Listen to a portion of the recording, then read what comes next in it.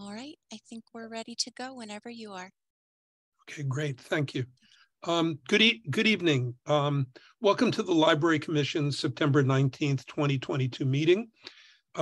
This is a teleconference meeting with Library Commission members, city staff, and members of the public participating remotely to ensure proper social distancing in this federal, state, and local emergency. Perhaps we'd like to do roll call. I'd like to introduce the staff and Library Commission members present. Myself, my name's Alan Cohen. I'm the chair. David Earhart, are you here? Here. Great. Commissioner Katie Hadrovic? Here. Kristen Leap, Commissioner? Yeah, I'm here. Hi. Okay, well, there you go. From the depths of I don't know where. I believe absent today is Vamsi Valakabuti, not here, correct? Correct. And also Vice Chair Pavneet Singh is also not here tonight. Is that correct? Also correct, yes. Okay, good. And would you mind introducing yourself? Yeah, happy to do so. My name's Ashley Walker. I'm a management analyst for the library and community services department. Terrific. Welcome. Thank And I think staff present includes Sean Reinhardt, Director of Library and Community Services, and Ashley Walker, as she just introduced herself, Management Analyst. Ashley, would you please provide instructions to the Library Commission and members of the public on how this meeting will proceed, please? Members of the commission should keep their cameras on and their microphones off until they're recognized by the chair. Commissioners should raise their hand to indicate that they wish to speak. If a member of the public wishes to speak during a public comment period, please notify the staff liaison by using the raise hand feature at the bottom of your screen. If you're dialing in, you can use *9 to engage the raised hand function. Public comment will be heard in the order received and is limited to 3 minutes in length. When your turn for public comment has arrived, staff will unmute you. Terrific. Thank you, Ashley. Regarding public comment, under public comment, the public may address the Library Commission on any subject not listed on the agenda. Each speaker may address the Library Commission once under public comment for a limit of 3 minutes. Please clearly state your name and address or political jurisdiction in which you live. The Library Commission cannot act on items not listed on the agenda, and therefore the Library Commission cannot respond to non-agenda issues that might be brought up under public comment other than to provide general information. Do we have any public comment for items not on the agenda this evening? If a member of the public wishes to speak during a public comment period, please notify staff by using the raised hand feature at the bottom of your screen. If you're dialing in, you can use the *9 button to engage the raised hand function. And there are no raised hands, so we can move on. Okay, very good. So we're now at section D, presentations and proclamations. Presentation from the Menlo Park Community Campus Project update. We'll begin tonight with a presentation on updates about the Menlo Park Community Campus Project. Sean, would you be kind enough to make the presentation and answer any questions afterwards? Thank you, Chair Cohen. I'd be happy to. So this item are updates about the Menlo Park Community Campus Project. We have a few various updates for you this evening. A list of upcoming City Council items, some new furnishing layouts, some information about construction tours, and then a few other updates here. We'll get to those. Nice picture, a rendering of the facility. Some upcoming City Council items for the Commission's awareness. I encourage you to stay tuned to these. On October 11th, the City Council will authorize a request for proposals for an aquatics operator. That would be at both the Burgess Pool and the MPCC pool when it opens. In November or December, a date to be determined, the City Council will provide direction to update a policy, pre-existing policy from 1986 about naming or changing the name of facilities. This is in preparation for a process to identify the name of the new facility. That process might take a few months, but we'll seek some initial direction from Council in November and December.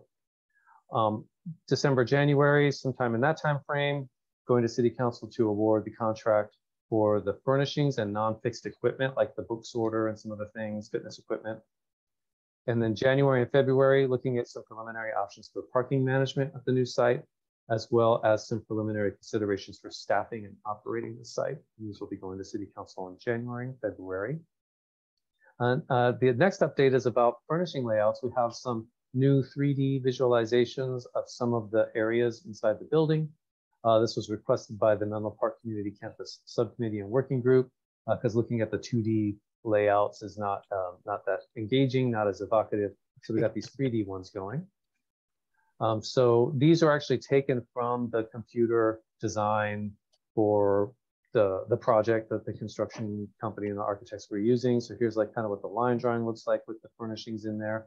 This is the senior lounge. There's a more fully rendered view of it here. These are some of the actual furnishings that have been selected. The bookshelf, the pool table that's currently at the main library. This is the front entry of the facility. This is kind of that front corridor here. And again, there's the senior lounge. Turning to the children's library, here's the line drawings. This schematic just kind of shows where this view is kind of coming from. I think we're going to look at view number 2 here in a minute, looking toward the front, the entry into the children's library, which is like right across the hall from the front door of the whole facility. And it looks like that with furniture and colors and everything. This is like looking toward the door coming into the library and the librarian here. And there's another door on the other side that leads out to a really lovely outdoor children's terrace. But again, you can kind of see the light fixtures and the whimsical shelving, some of the colors and textures that are being used in the furnishings. And then the third one that is fully rendered out is the makerspace. And as you know, that's on the 2nd floor off of the all ages library. There's a couple of different views here. This is an indoor-outdoor space as well, with a makerspace inside and a terrace outside. I'll just go to the full color view here. You can see the actual furnishings, industrial but clean and modern. Fun colors in here. Beautiful view out to this terrace that's connected to this space, and that's looking out toward Kelly Park. And yes, there are mature redwood trees right there, so that's accurate to what the view is going to be like. Wonderful space here, the makerspace. And then we have these dollhouse views that again show the furnishings as they would be laid out. And these are the actual furnishings shown to scale. So this is the 1st floor of the building. Here's that front entrance that we've all seen in the renderings. That hallway we just looked at with the senior lounge right here. That continues into this main dining hall. This is showing it in dining configuration. I think this seats about 120 or so that way. It seats about 220 audience style. It's dividable here. There's a wall that kind of folds out here. There's 2 kitchens in this space, a full commercial kitchen that's mainly for staff use for the senior lunches, and then like a prep kitchen that would be used like for rentals or for special events. Outdoor terrace here, another outdoor terrace out here. Then kind of going back to the front of the building, you go through the hallway, through this set of doors, and that's the children's library that we just saw the rendering of. And then beyond that is a little children's outdoor terrace.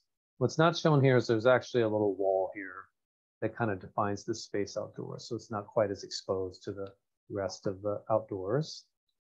Kelly Park and Field is over in this area. And then the youth center, which is the after school and summer camp program, is here. What's not shown in this layout is the gymnasium. It's in this vicinity here. It's just not shown because there's no furniture really in it to speak of.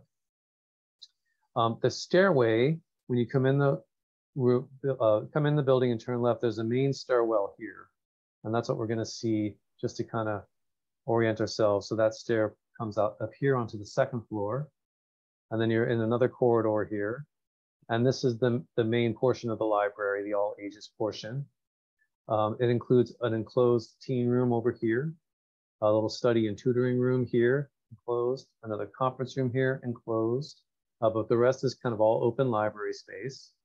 You would go through here to get into the makerspace that we just saw the view of, and it has its own outdoor terrace, which is lovely, looking out again over Kelly Park and Field. Going back through into this main corridor here, there's another kind of flexible classroom space here. And then This is a movement studio here for dance and whatnot, yoga. And then in here is the fitness room, which will have actually like fitness equipment, like workout equipment, stationary bikes, and treadmills, things like that. And then the gymnasium, this is just open to below. It's the second level of the gymnasium, which is 2 stories high inside. So that is a quick look at the dollhouse furnishings. They're building that as we speak. To go and see the site, I strongly encourage library commissioners to jump on one of these construction tours that are coming up. These are hard hat tours. Hard hats will be provided. You see the building while it's under construction. There's 3 dates coming up in October, January, and March. They're already starting to enclose the building, putting the outside cladding on it and everything. So really encourage you to kind of experience the facility at these different phases. These are all on Friday afternoons. And let's see another little picture here. And then the Library Commission did review some of these survey results preliminarily last month, the library and information ones. But that survey has been completed. It was recreation and community programs developed with a lot of stakeholder input. It was open for just about 2 months in paper and electronic formats in English and Spanish. Over 900 respondents. The complete survey results were transmitted to the City Council in their study session on last week. So if you haven't had a look at that, I encourage you to look at the full results. But for tonight, I did want to give a second view of the library and information resources question, which the commission did look at last month, but not in this format where they're kind of ranked. So what's going on here is for this question and other questions, people were asked to how important are these items? And then they were given the option of not at all important, somewhat important, very important. If they answered not at all important, give it a point. If somewhat important, 2 points. Very important, 3 points.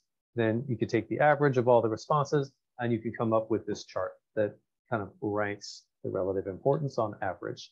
So you can see Wi-Fi is deemed, so I'm sorry, the center line here at 2, that's kind of right in the middle, somewhat important. So rankings that are sort of up to the right of this line are more important or more like very important, and below 2 would be not as important. So you can see really high, first of all, everything on this list were more than somewhat important to all the respondents on average, more than 2. But there's definitely a question of degree.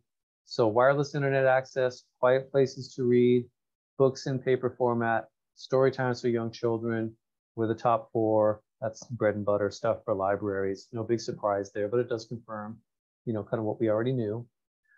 As we go through, there's a number of different like resources and programs that were sort of listed here. And some of them we already offer, some of them we do not. So, and in particular, things like job skills training or food insecurity advice and support, healthcare navigation and support are things that we're not currently offering, but clearly very, very high in importance to survey respondents. So we're taking a look at that, which leads us into the programming considerations that we spoke with the City Council about. We're going to be diving into specific library program plans over the next few months that take these considerations into account, which is to prioritize those elements of the survey respondents rated with the highest importance. That kind of makes sense. We ask people what's important. We want to prioritize those things that they said, yeah, those things are important. There's a few programs here that I mentioned earlier we're not currently offering, but they're rated with high importance, like homework help, bringing that back, clearly something that's important to people, job skills, food insecurity advice, healthcare navigation.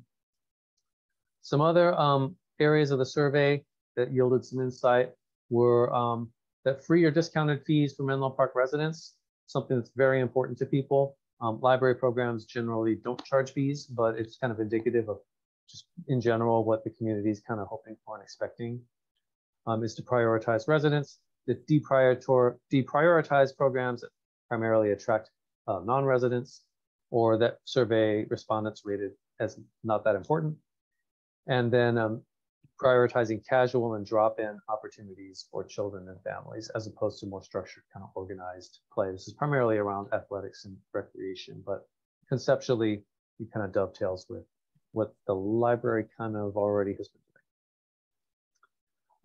And then some next steps on this on the survey results is to continue to use these results and stakeholder input, including the Library Commission, to develop the program planning and incorporate that feedback into the process, and then present preliminary staffing and program options to City Council in January or February of 2023. So for the Library Commission, some of that preparatory work we're planning to do October, November, and December, as far as like the library staffing and operations plan, so that it'll be teed up and ready for the City Council in January.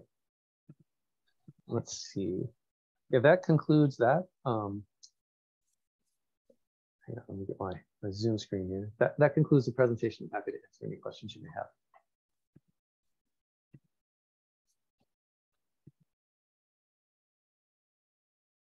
And it looks like Commissioner Hadrovic has her hands up. Yeah, I did. I was interested in looking at that bar graph of all the things that were important, somewhat important. Is that a complete list? Or did you, not, like, was there anything that sort of universally was not important? Because it seems that there's not that big a difference between the highest importance and the lowest importance. And so I just, I'm just curious about that, because I would say that if you're looking at, I mean, if it's out of 3 and the lowest is getting more than 2, that suggests to me that everything that was asked was important to people. Yes, I was trying to screen share while you were talking, and I kind of had a little trouble. It was there for a minute, and then yeah. Let me see if I can. I mean, I looked at it. I just was curious. Was there anything that you didn't include in that list, or is that a complete list of everything people were asked to rank? Well, so this particular survey was recreation and community programs, and it had like 18, 19 questions. And most of them were either like demographic kind of requests for information, or around the recreation or aquatics or athletics. So this was like the one question. And yes, that chart basically was all the options underneath that one question. But that I'm assuming that maybe I'm wrong, but that chart was all the things that are most relevant to the library for us. Or is it just you put everything on that chart? Well, everything that would fit in the one question, right? So, but I mean, it just so happened that the things that we asked people about all turned out to be rated important. So yeah, we could have maybe gone out, and maybe we still will, to specifically the library users and drill in a little bit more. I mean, you could eating in the library is one that, yeah, you know, might not rate as important. But it looks like maybe you nailed the things that are important, maybe based on prior surveys, but like looking at that, I don't know whether the purpose was to try to gauge where you spend more resources or less, but these results make me think everything that you asked people to weigh in on were important to people. Yeah, I mean, I think that's an accurate statement. Everything that we asked them about in this category was deemed more than somewhat important on average, and very important in some cases. So again, maybe we could have asked more questions about things that maybe seem less important, like, again, space for people to have animated conversations, or allow dogs in the library, or you know, some other things that we know some folks really don't want. But what we do see here is that there are some things that we currently do not offer. We don't really offer legal advice and support. We don't offer money management or financial advice and support, except very sporadically. You know, some of these items in this sort of group right here. So we did gain some good insight there. Like, these are things we don't currently do, but people are rating them more important than we thought.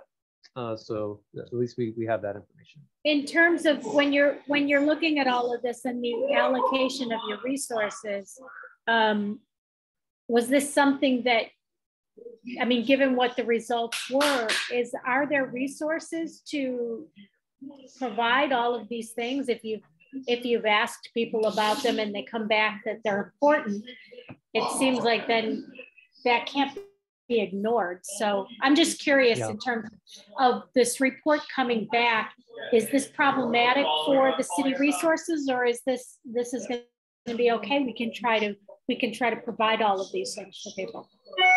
Well, and in particular, as it relates to the MPCC, I think we're anticipating that we will need additional resources to open and operate that facility. So, we're anticipating going to the city council with a resource request for staffing and budget. And part of that request would be to support things like this, where it's like, here's some programs that community members have stated are very important that we aren't currently offering. But so here's a proposal to go ahead and start offering those. And so there's a couple ways to go about that. One would be to authorize new resources, new staff, new budget to do the things. Another way to do it would be to look at some of the things we're currently doing that maybe are not as important, or where we could divert resources from one thing to the new thing. My sense is that probably the first option would be more likely, since it is a brand new facility that's being opened. And so, that's just additional capacity that just has to go in because it's not currently operating. But that's the idea here, I think, is to understand where are the community's priorities as we go through this process of requesting additional resources to open the new building. Thank you. I appreciate it. Oh, my pleasure. Thank you.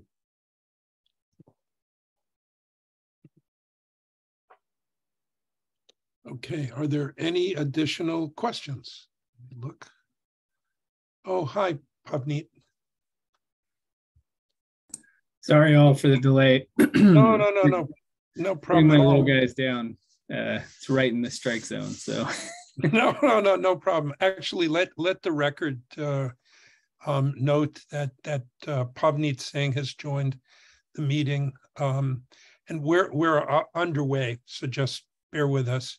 Did you catch Sean's presentation just now? Yeah, I caught the last At part the of back it. end? Okay, Yeah. Fair enough. So right now I was just going to ask if there were any additional questions from within the Library Commission, and then if not, was going to ask if there was any public comment on this item.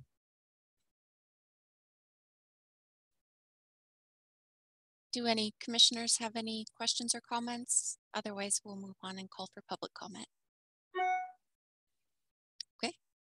If a member of the public wishes to speak during a public comment period, please notify staff by using the raise hand feature at the bottom of your screen. If you're dialing in, you can use *9 to engage the raise hand function.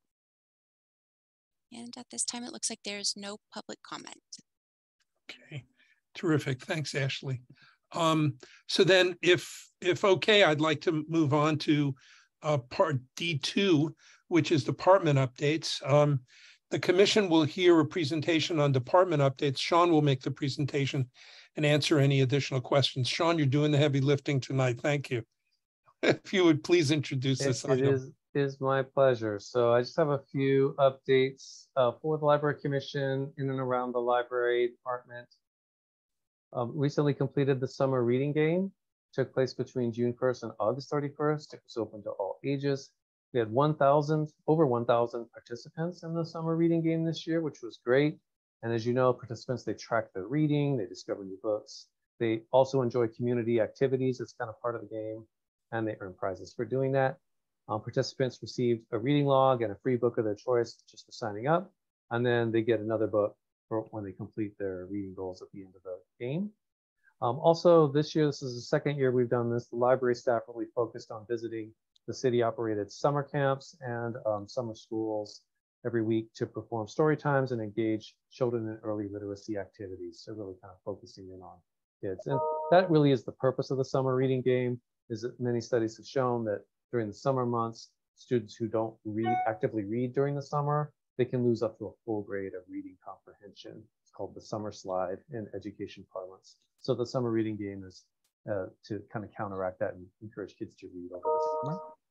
So that's one update from around the library. Also, we did a second round of the Little Free Library Incentive Program. We just completed the application process. Now, this is the program we started in 2019 to encourage Menlo Park residents to install little free libraries on their properties. So these are mini grants that just pay for the little free library to be installed.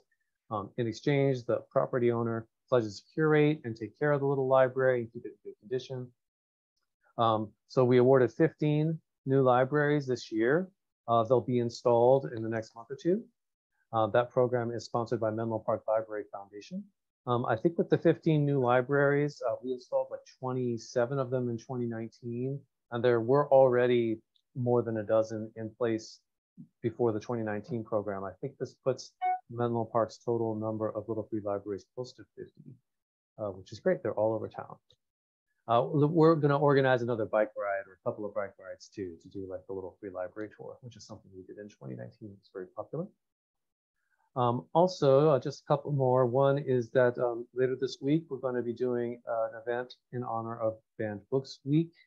This is an annual event celebrating the freedom to read. It was launched in 1982 in response to then a surge in the number of challenges to books in schools, bookstores, and libraries. History has a way of repeating itself, because that seems to be happening a fair amount in 2022 still. So this year's theme is Books Unite Us, Censorship Divides Us. This is an after the library closes event, and librarians will be reading selections from frequently challenged books and then having discussions about some of the efforts to suppress those books. So that's for Banned Books Week. And again, that's this Thursday, 6:30 after the library closes. If you have the time to stop by, I encourage you to do that. It's be a great event. And then the Belhaven Resource Fair, which was formerly known as the Belhaven Spring Fair, is coming up. It's food, entertainment, children's activities, but also learning about community serving organizations that serve the Belhaven neighborhood in particular. Participating organizations include the city, of course, Belhaven Action, Job Train, Meta, the company formerly known as Facebook, and others. And that's on this upcoming Saturday from 10 to 2 on Ivy Plaza, which is outside the Belhaven Library. Definitely an event not to miss. It's really great. Neighborhood fair, resource fair.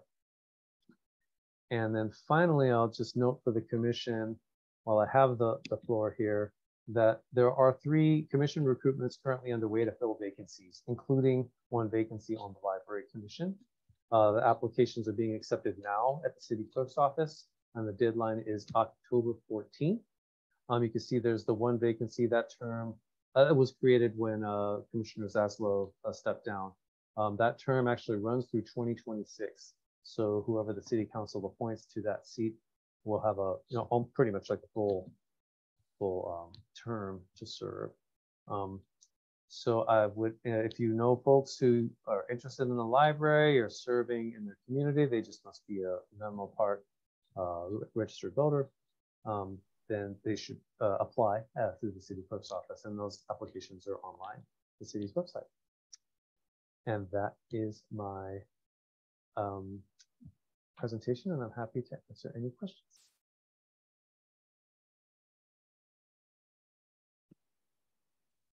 That was certainly pretty straightforward. Would not surprise me if there's not a lot of questions. That's great, a lot going on. Is there, so let me see. I think if there's no comments from within the Library Commission, we can request if there's any public comment on this item. If a member of the public wishes to speak during a public comment period, please notify staff by using the raise hand feature at the bottom of your screen. If you're dialing in, you can use *9 to engage the raise hand function. And it looks like there is no public comment on this item.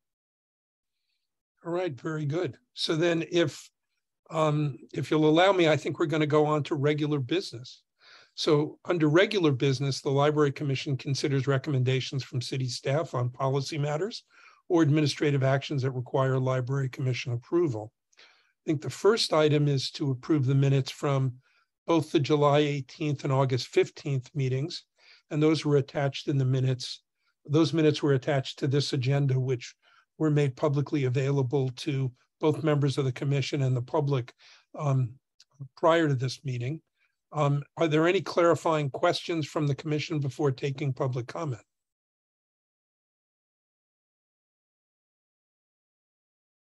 I'll take that as a no. Staff liaison, do you have any public comment on this item? It looks like there are no public comments on this item. Okay, terrific. Thank you, Ashley. So then why don't you go ahead? So would the commission like to make a motion to approve these minutes? I'll make the motion to approve both the July and the August minutes. And would anybody be nice enough to second those Second the motion. for both? Correct. Terrific. So I believe then we have accepted the minutes and they have been signed off on. And I think we have to take a roll call. Do. Go for it, Ashley. Okay. So there's a motion on the floor to approve the meeting minutes from the July and August Library Commission meetings. Chair Cohen? Yes, I vote in favor of both. Commissioner Erhart? Yes, I approve both. Vice Chair Singh? I approve both. Thank you. Commissioner Hadrovic, excuse me. Yes, I approve both. And Commissioner Lee. I vote to approve. The motion passes unanimously, I guess. There you go. We're a very agreeable group. Very. So easy. So I think we're up to section F then, informational items. So informational items are transmitted to the Library Commission in staff's effort to provide an update on matters of importance to the commission. Informational items are not action items. However, a commissioner, city staff member, or a member of the public may request to make a comment or ask a question on any of the informational items. Do we have any informational items to discuss tonight? The only item under informational items is the tentative agenda calendar, which I'll go ahead and screen share that. I'm just going to scroll it to the top so you can see the top of the page. This is just straight from the agenda packet. So you can see the first column's meeting date and the second column is proposed agenda topics. And you're here in September. This is tonight, the MPCC project updates. And you can kind of see the tentative agenda calendar might look like. Of course, all of this is tentative and subject to change, but totally open to any suggestions, comments from the commission about the order or any items that are not on here that you'd like to add, or questions about the items that are on here. Sean, would you mind scrolling down? Are there items that we have in a parking lot that we need to consider at all about potentially popping them in? Like, are any of those things that you think we could visit in the next couple of months, or not yet? Yeah, the only thing that's in the parking lot currently, since we did kind of put some parking lot items up in here in an attempt to kind of populate the calendar, are just staff presentations about current happenings at the library, and those can almost be slotted in almost any time. Library programming, early childhood education, adult literacy, and ESL are kind of some prompts. I'm happy to bring specific programs to the commission. We'd like to have a staff presentation at least once every other month, just to kind of talk in a little more detail about specific library programs. So that's kind of what's in the parking lot down here right now. And also, Alan, if you don't mind, another question I had was whether or not we have a presentation to City Council coming up at all anytime soon that we would need to discuss drafting that presentation.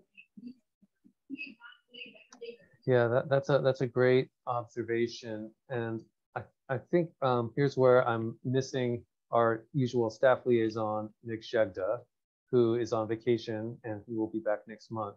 He would be able, probably from memory, to mention when was the last time the work plan, you're talking about the commission work plan, went to the City Council. But I've made a note here to make sure that it's reflected on this calendar wherever it's supposed to go. I think that even if it was, David, I can't recall if you just gave a presentation, or it seems like we worked on one, so I don't remember whether it occurred or not. But you know, I think it would be great for our schedule in general if we had a mindset about what times of the year those presentations are, and just have them scheduled in so that it's not. It seems to me that it's always been something that takes us a little by surprise, and then we scurry to get it written and then reviewed by others in the commission before our scheduled date. So maybe we start to get a sense of when it's always going to be, and we can just have that as a regular portion of our calendar. I'm going to interject to say that the council presentation has never been super regular, and in the past it has been pushed back month and month and month upon month. It's great if we can do that, but it's just like with the council presentation, it's just important to be aware that it might not be possible. No, I totally agree with you, Kristen. That's great. I agree completely. But I do think it might be smart for us to every 6 months, maybe sort of draft here's where we are so far, and then we can build on it so that, you know, it's not such an exercise for the chair and whoever else is willing to help the chair come up with, okay, here's what we want to do. So anyway, just a suggestion I have of something that we might want to put a little bit more as a recurring item is thinking about our commission report. Yeah, I think that's a great suggestion, Katie. We can flag it in, you know, we can do it quarterly or half year. And even if there's not enough content to maybe propose a presentation, I to Kristen's point, I think at the very least, it's just a reminder that we can drop some ideas and topics in there. And then I think once there's a level of activity and urgency that warrants it, we can start lobbying to do a presentation at the city council meeting. That makes complete sense. So that all sounds good. With that, then maybe what we could do is tweak the formatting of this calendar to maybe add a section that's like recurring business. That because like kind of at the bottom of this calendar at the commission's request, like the board meetings of affiliate groups were placed here. So similarly, like, hey, the stuff that happens every year or twice a year, just kind of note it there so that it's always present during the discussions of this calendar. I see like some heads nodding like that. So yeah, maybe just take that as generally what we'll do for next time. Commissioner Lee has her hand up. Did you? Sorry, that's from before when I interrupted. I was trying to be a little bit following directions, but partly not following directions. There you go. Good. So are there any other comments or questions from the group?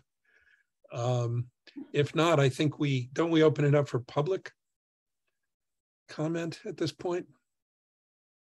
You can do that right now. That's great. Thanks, Ashley. No problem. If a member of the public wishes to speak during public comment period, please notify staff by using the raise hand feature at the bottom of your screen. If you're dialing in, you can use *9. And there are no public comments. Okay, great. So I think we're getting towards the end. I think this is the section of the meeting where we ask if any of the membership of the Library Commission have any reports since the last meeting. This would include attending a variety of community meetings that are relevant, reporting back. Are there any updates that anyone would like to share? I'd be happy to just give a brief report for the Menlo Park Library Foundation. And that is chiefly that they are planning an event at the library for members of the Library Foundation, and also to thank some donors that have, major donors that have given to the foundation. And Sean, you go to those meetings with me. I don't think there's anything else particularly significant for the foundation right now, other than I've stated it before, we are always looking for new board members and would love to, especially maybe have a board member that's coming out of the Bellhaven community, particularly since we're building a library there. And it seems to me I had one more library foundation note, but it's escaped me. So that's it. Okay, I'll just weigh in and say I'm really looking forward to the foundation event to recognize our donors at the library. So again, just look at that's in October, right? It's going to be taking place in October, although I think the date might be being missed. And oh, I know, I just remembered the big thing is that, of course, I would encourage you all to join the foundation. If you're not already a member, just it's a donation type thing. And also, if you've never gone and looked at the Menlo Park Library Foundation website, it's a really wonderful website, and it has good resources for the community. So that's it in terms of my report. And I just want to add one thing, which is, and you may have already covered this, but I went to the book sale at the Menlo Park Library, I think put on by the foundation, and it was extraordinary. I got, oh, it's not put on by the foundation. It's another group. It's the, Sean, what they're called, the Friends of the Menlo Park Library. Library. Okay, so Yeah. different update, but the book sale was amazing, and so I highly recommend it if you haven't been before. Yeah, I went as well. Boy, talk about a crowd. Yeah. You know what people tend to forget? I mean, there's a book sale every day in the library, and there's much less of a crowd. Yeah. So you've got a more decent chance of finding a new book if it makes it to the shelf there. Yeah. I'm That's glad to absolutely see right. that donations are back up and that those activities are going. So yeah, that sale was really quite a crowd. But Sean mentioned it earlier, and I will restate it, that the foundation does pay for the little free libraries. So if you're driving around town and you see all those wonderful little free libraries, that's part of the foundation. Really good. Any other updates? Going once, going twice? So then I believe if there are no additional commissioner reports, then we are at a point in the meeting where I can call for the adjournment of the meeting. So I'd like to adjourn the meeting. And what's the time, Ashley? It's 7:20. 7:20. 7:20.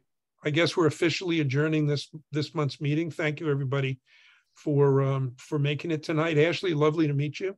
Lovely to meet you all. Thank you for joining us. Sean, thank you for all your help, and want to thank all the commissioners and the public for joining us this evening, and look forward to our upcoming meeting next month. Thanks, everybody. Thanks, everybody. Good night. Have Thank a you. lovely night. Bye-bye now.